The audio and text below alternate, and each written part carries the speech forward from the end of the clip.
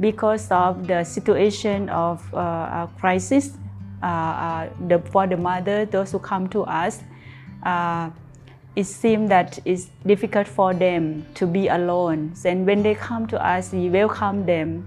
So we give a chance to them that they be able to look for their future and their child. Everyone can support that in a small way or big way.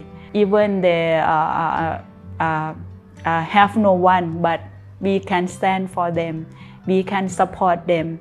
We can help them to be a good mother. When they have a chance, they will able to look forward and able to stand for themselves in the society for their future.